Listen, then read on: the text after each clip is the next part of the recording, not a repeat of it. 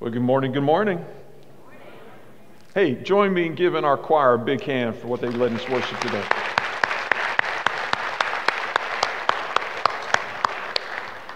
Today is a hallowed day. It is a day of worship, and it is a day that is very important for those of us who call Jesus Christ Lord.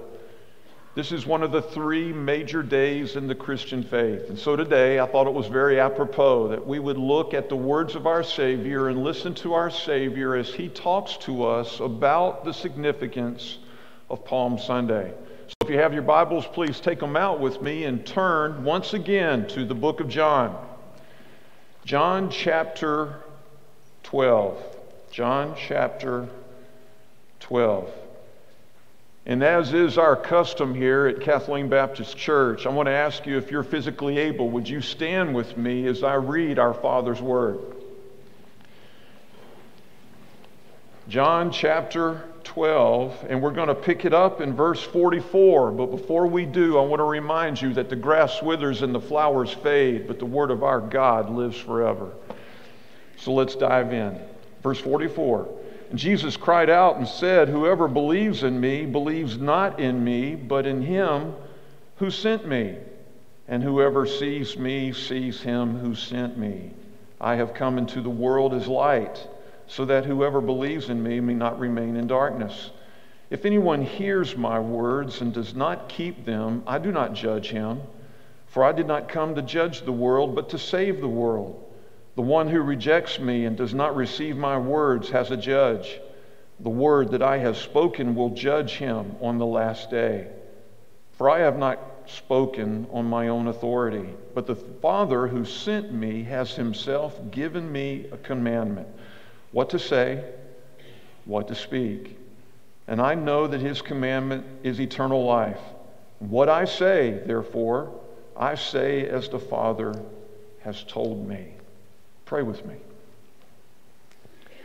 Father, we thank you for being who you are.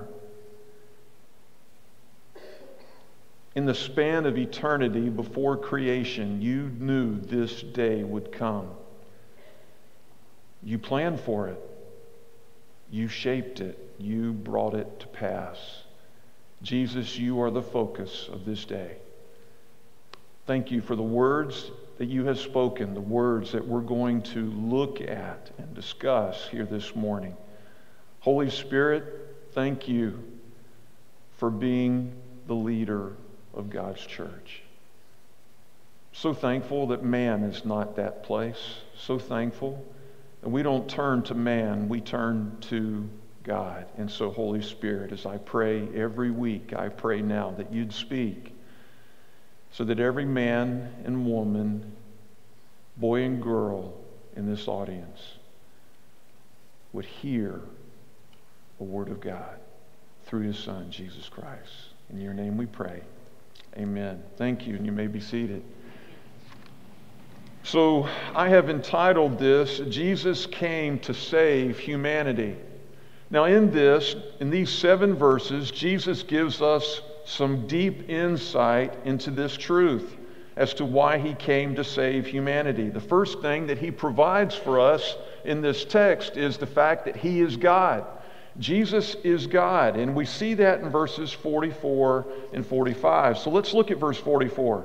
And Jesus cried out and said, "Whoever believes in me believes not in me, but in him who sent me." Now let's set the text so that you understand where we are in John chapter 12. We're in Jerusalem. We're upstairs in a house downtown. It is Passion Week. It is Thursday. The afternoon is moving into the evening, and Jesus is having this dialogue with Jews that have gathered around. Now, let me help you understand the significance of where we are. Go to chapter 12 and look back at verse 20. It's a nondescript verse that you could breeze right by, but it's a very important verse because it sets the table for us. Look at it with me. Now, some among those who went up to worship at the feast were some Greeks. In the Greek, this word Greek is describing non-Jews, Gentiles. Now, this is very, very significant because it marks the end of Jesus' earthly ministry. It marks the end, and it is now time for Jesus to depart. It is significant because it preps us. Jesus' ministry was for the Jews, and when he died, was resurrected, and ascended to heaven, then the gospel was carried forth to Jew and Gentile. And the fact that Gentiles are seeking the Savior to listen to him is what he prophesied. It marks the end of his earthly ministry. Jesus cried out in this verse. In the Greek, those words cried out mean that he spoke loudly. Please remember that he had an entourage of between 120 to 200 people that followed him, that served him, that waited on him, that provided for him and the disciples everywhere he went.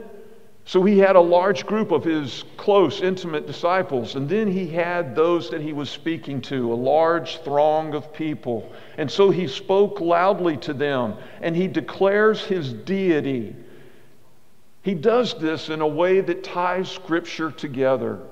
Let's go on a journey together. You will need your Bibles because today we will look at a lot of text. So let's go back to page 1 in the Bible, the book of Genesis, chapter 1.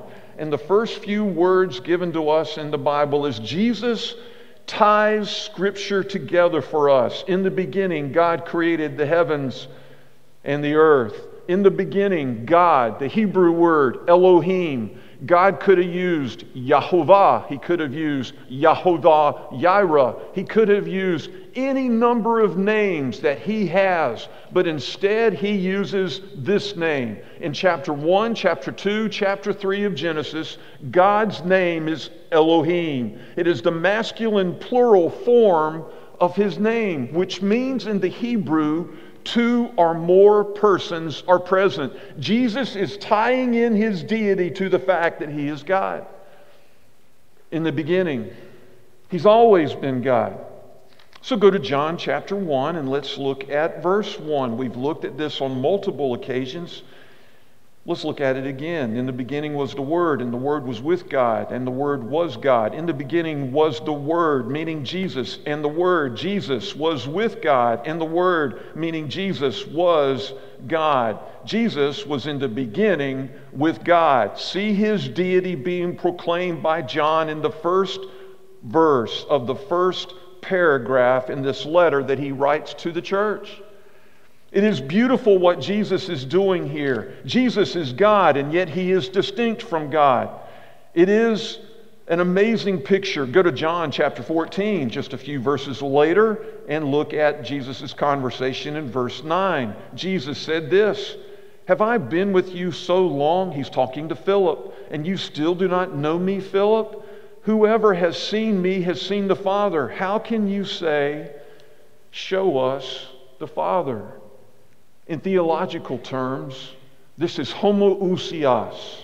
Homoousios. It means that God is one in substance, 3 in person. Homoousios. Jesus can say he is God because he is. We see it in the beginning. We see it here in John chapter 1. And Jesus declares it in John chapter 14. But if that's not enough, go to Colossians chapter 1.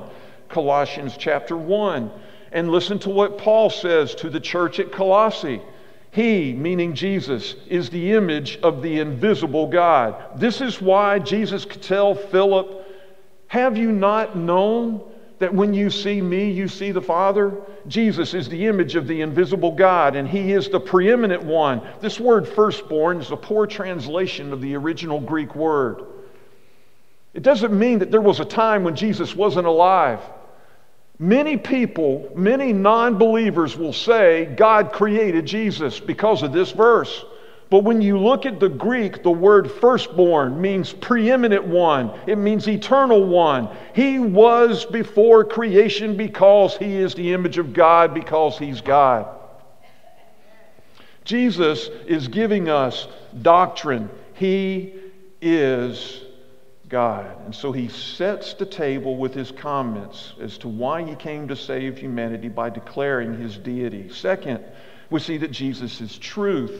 Look at verse 46. In verse 46, Jesus says, "I have come into the world as light, so that whoever believes in me may not remain in darkness. Oh my goodness, this is such a good verse. You want to know what's happening in the United States of America today? This verse tells you. Look at the verse with me. Jesus says, I have come into the world as light so that whoever believes in me may not remain in darkness. Do you know who Satan is? Do you? Do you know who your enemy is? Satan is the Lord of evil. He is the arch enemy of God. He is the Lord of spiritual blackness and spiritual darkness and spiritual depravity. Do you know who your enemy is? See, Jesus knew that the disciples he was speaking to, he knew the audience he was speaking to, they didn't truly understand who the enemy was. And many in the church today do not truly understand who the enemy is. Satan is our adversary. The earth that we live on is his realm. He reigns on this earth. Let me prove it to you. Let me introduce you to more detail about who your enemy is. Go to Isaiah, the great prophet, and look at chapter 5. Isaiah chapter 5, and look at verse 20.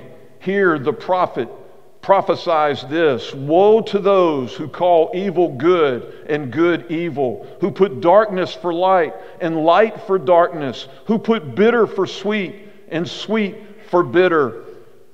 Do you want to know why the homosexual movement is all over TV today? I was just watching a doggone commercial last night. Prescription drugs, and you got two men hugging and kissing on the TV screen. Do you want to know why homosexuality is so prevalent? Because we today in America say that what God says is evil is good. Why? Because they're deceived by the evil one, our enemy, Satan, the Lord of darkness, the Lord of evil, the Lord of spiritual depravity. And yet many in the church are calling what God says good evil. You want to know why the transgender movement is moving so rapidly through our country? You want to know why women are screaming, I don't want to compete against a biological male. I want to compete against biological females. I've trained my whole life for this. You want to know why it's here? Because we're calling what God says an abomination and we're calling it good. You want to know why? In the state of California and other states are prepping to do the very same thing. And praise God, we have a governor that's blocking it here. You want to know why? We have men who are dressed in drag who are coming to elementary schools to teach our children about that which they shouldn't know, trying to steal their innocence. You want to know why transgenderism is moving so rapidly and is becoming so bold? It's because we are calling what is evil good. Isaiah prophesied this day would come, and we are living in it. You want to know why CNN and other networks mocked God and mocked Christianity when a young woman walked into a school with a rifle and killed 6 people, 3 children, all the age of 9, 3 adults. And they mocked God and they mocked Christianity, saying that God and Christianity was at fault. Because we are now calling what is evil good. What side are you on? The battle is here. And Jesus knew it, and he was telling the Jews then, go to Genesis chapter 1. Notice in this verse, in verse 46, as you turn there, Jesus says, I have come into the world as light. Once again, he is tying Scripture to who he is. He is the light. He is the gospel truth. He is holiness, pure, undefiled, Look at verse 3. And God said, Elohim said, let there be light. And there was light. And God saw that the light was good. And God separated the light from the darkness. It is no accident that the first thing God does in the darkness of the world as it existed in that day, the first thing He did was create light. Without light, you can't see. Physically, spiritually.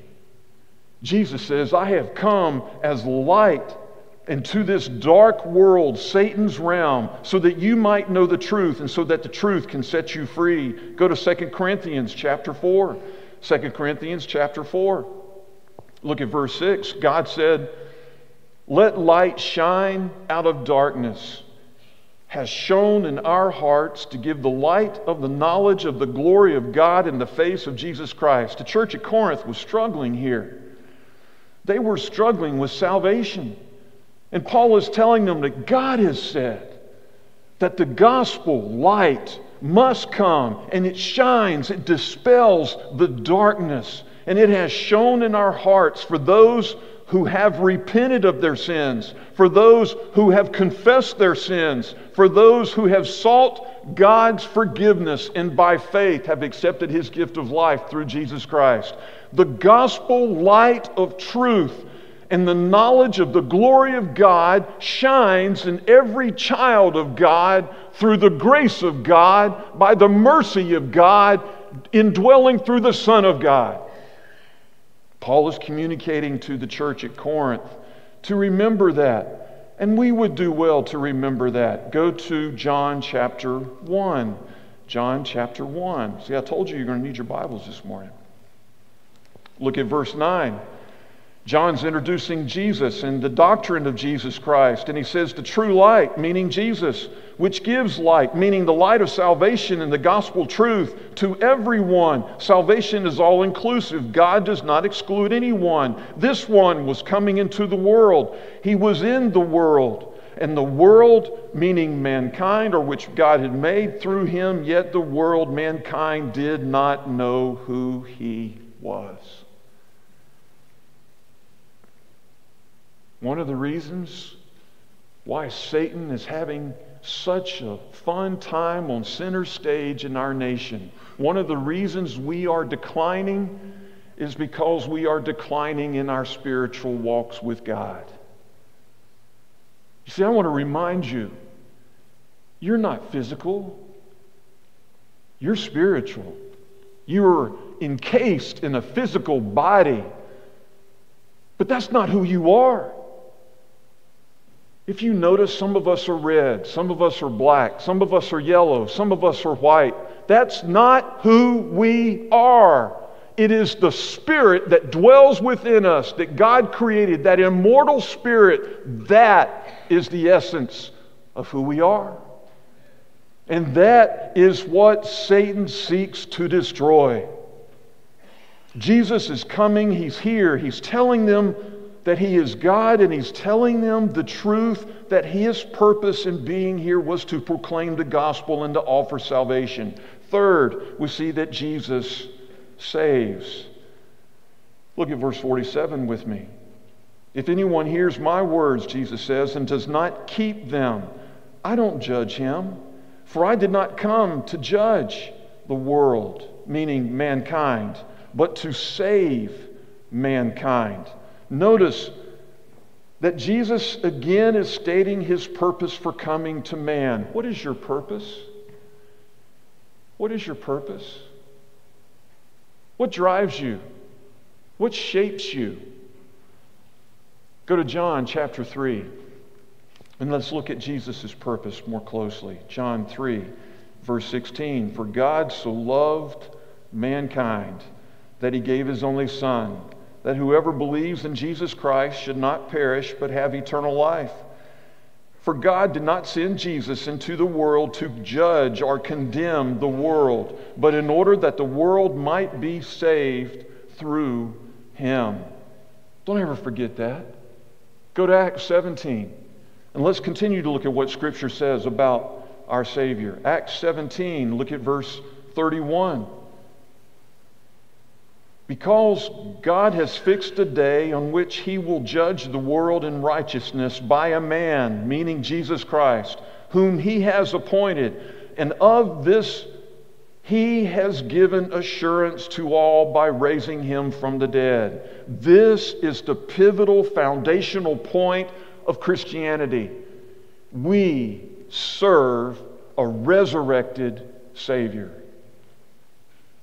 And we have the promise of salvation that tells us that when we die, because God resurrected Jesus from the dead, He will also resurrect us from the dead. It is the hope that Christians have for a future resurrection. It is the truth that Jesus now sits at the right hand of God the Father, and He reigns on the throne of God in the kingdom of God. And He has the position of holiness, the position of authority that God has designated for His Son alone to possess. Look at verse 48. The one who rejects me, Jesus says, and does not receive my words has a judge. The word that I have spoken will judge him on the last day, referring to the great white throne judgment in which Jesus, given the authority of God, will judge mankind on that day. Look at the word again with me. The one who rejects me, does not receive my words, has a judge. Go to Psalm chapter 19. We looked at this last week. We've looked at it on a number of occasions, so I'm going to let you read the words on the screen. I'm just going to merely point out the adjectives for us. The Word of God is perfect. The Word of God is sure. The Word of God is right. Now we need to pause here. You are not right if what you're doing and what you're saying is not the word of truth. Can I get an amen? I don't care how right you think you are. You are not right if you are not standing on this truth, living this truth, following this truth. And guess what? Neither am I. I don't care how arrogant I may be. I don't care how confident that I am right. If it doesn't match up with Scripture, I am wrong, and so are you. That's not a judging thing. That is a truthful condition, and it is something that we must listen to. The Word of God is right. It is pure. Verse 9, it is clean. It is true. It is righteous all the time. And because this is true, you can rely upon the Word of God. But because this is true, it is infallible. It is inerrant, without any mixture of error for its content. There is no error in Scripture.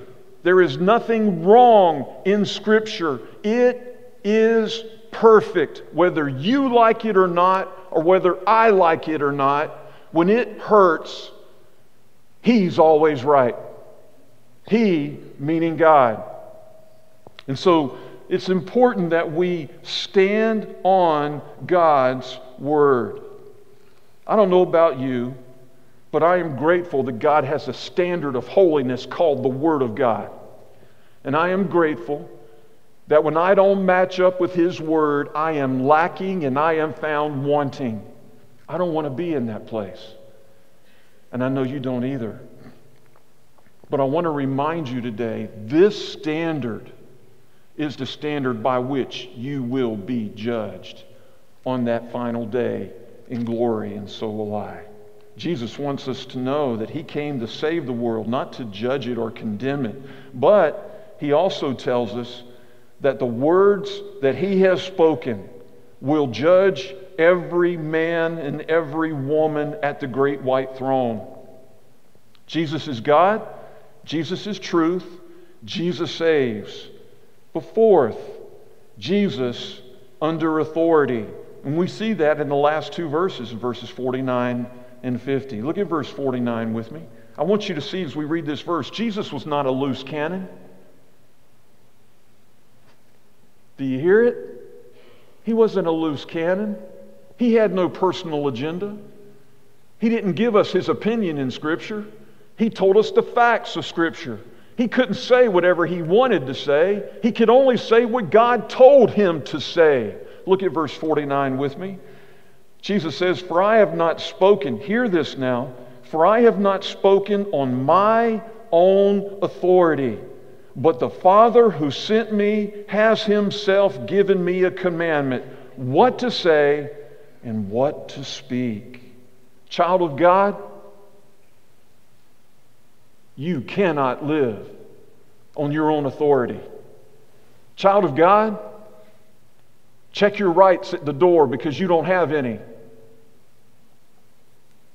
Child of God, are you living under the authority of God? What authority are you living under? You see, in the church today, we struggle with being under authority. Under the authority of God and under the authority of His Word. You see, we'll slander just about anybody if it suits our personal agenda. We'll gossip about whatever we want to gossip about. We'll malign whenever we want to malign if we choose to degrade ourselves to that level of spiritual immaturity. But notice, as a child of God, if you're under the authority of God and under the authority of His Word, when you have an issue with someone, the Bible says you go to that someone. You lovingly sit down with that someone and you talk through the issue with that someone. You don't have the authority to do anything else. And neither do I. In the church today, the universal church, we struggle with this. We want it our way. We want to gossip when we want to gossip. We want to run down when we want to run down. You know the sad part? We'll do it in Jesus' name. We don't have the authority to do that. Jesus was under authority of God and the authority of His Word. What are you under? What authority do you answer to? Jesus was moving through this difficult issue. It is beautiful to see Him navigate this. Go to 1 John chapter 1. 1 John chapter 1. And John gives us more insight as to why Jesus could take such a strong, pure, holy stance. That which was from the beginning, meaning Jesus, which we have heard, meaning the gospel message, which we have seen with our eyes, meaning the God-man, which we looked upon and touched with our hands concerning the word of life. Jesus could not do anything other than what God commanded Him to do. And I love the fact that Jesus set such a holy standard, a holy model, a holy example for us to follow. Does God mean so much to you that you'll do anything He says? Jesus is such a beautiful picture. Go to Revelation 22. Revelation 22. The final words in Scripture. Look at verse 13. Jesus once again tells us who He is. I am the Alpha and the Omega. The Alpha meaning the first letter of the Greek alphabet. The Omega meaning the last letter of the Greek alphabet. A beautiful illustration of the eternality of God. Jesus is the first, meaning He has always been with God. Always, in eternity past, before the foundation of the world, Jesus is the last. Just like God, there will never be a time when He does not reign. He is the beginning and He is the end. This is the God that we serve. Jesus was under God's authority, and it shaped what He did and what He said. Go to Matthew chapter 4, last verse, Matthew 4. I want you to look at verse 17. It was so important for Jesus to honor God and to be under His authority. Notice what He does.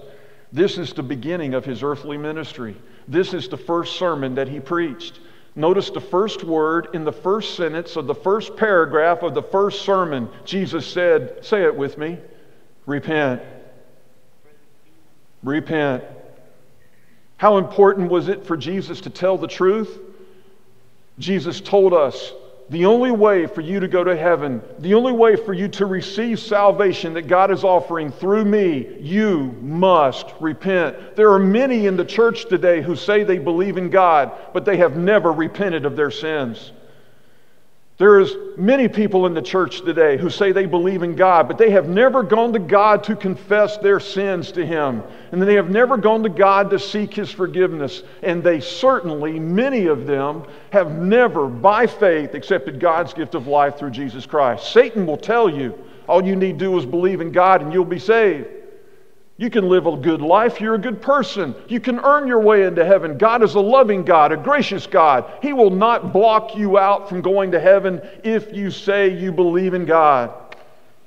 And many in the church have bought this lie, but this lie is not the gospel. The gospel is, according to Jesus Christ, you must repent, stop running away from God, and turn and run to me, Jesus said. You must seek my forgiveness. You must confess your sins to me. It is the only way that you can have a new start. It is the only way that you can be a new creation in Jesus Christ. And Jesus said, by faith. You got to give me your life. By faith. You've got to be willing to get on the cross. By faith. You've got to be willing to take up your cross. By faith. You've got to be willing to die. What authority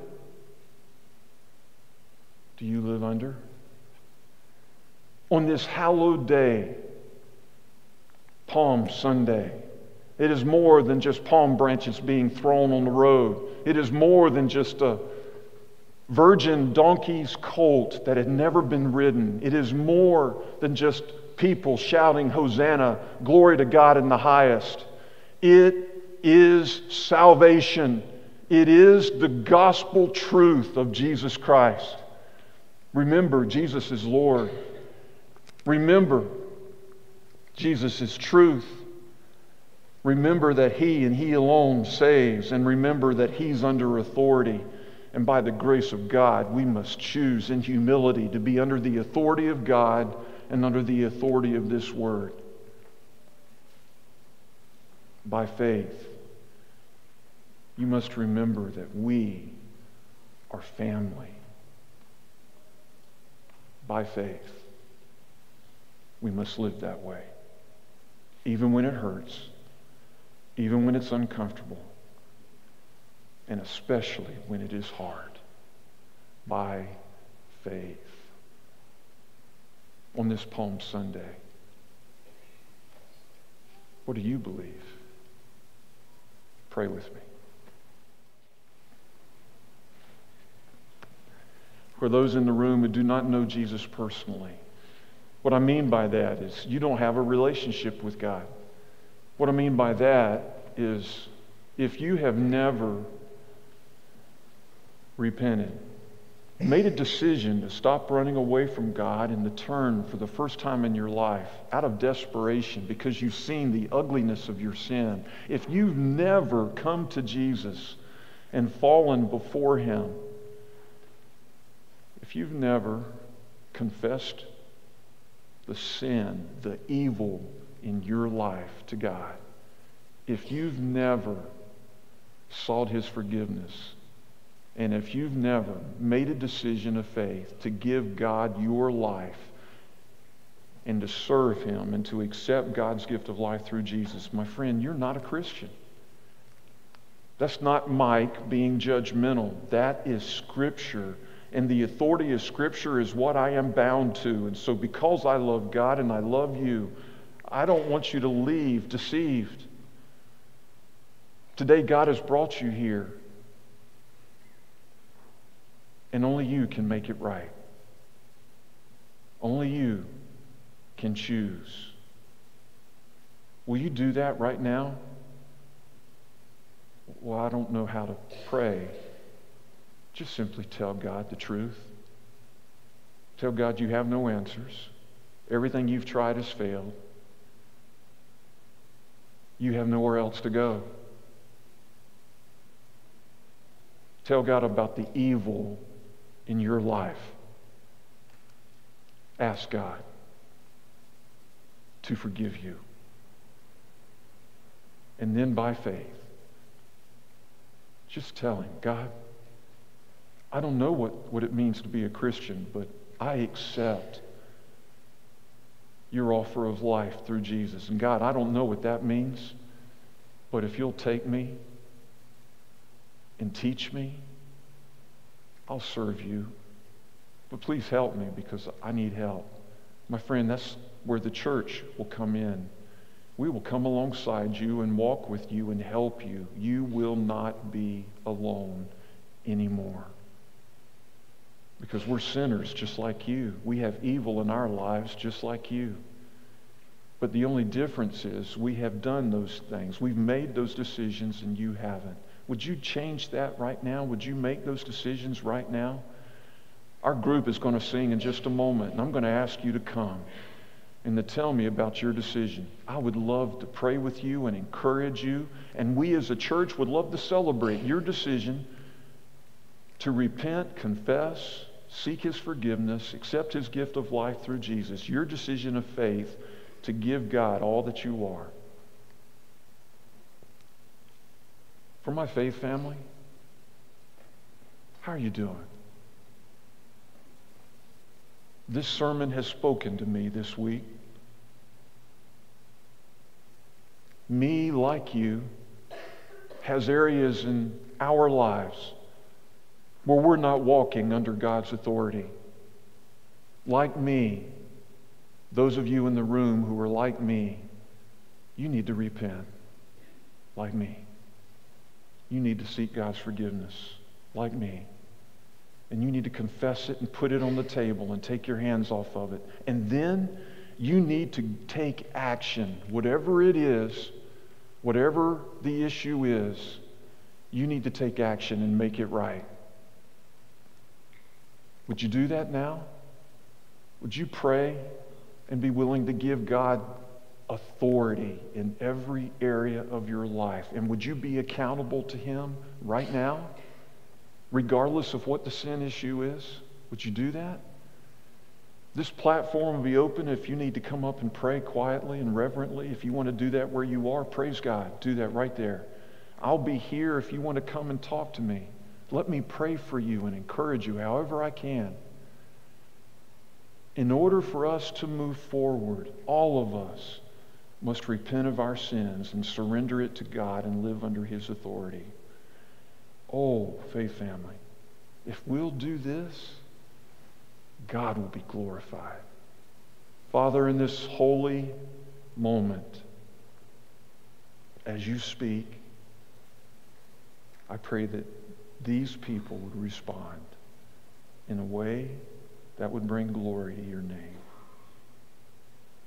In Jesus' name I pray. Amen. Thank you for watching this week's sermon from Kathleen Baptist Church. For those that are in our faith family, we hope we can see you again soon. If there is any way we can serve you or pray for you, please contact us at the church office at 863-858-3836. For those not in our faith family, thank you so much for watching today. We would love to connect with you and hear from you to see if there's any way we can pray for you or serve you. We have life groups available for your family to plug into. You can contact us by calling the church office at 863-858-3836 or by going to our website, KathleenBaptist.com. There you can learn more about who we are, find resources for you and your family, see our upcoming events, and watch more of our sermons. We hope you will join us again next week for our service.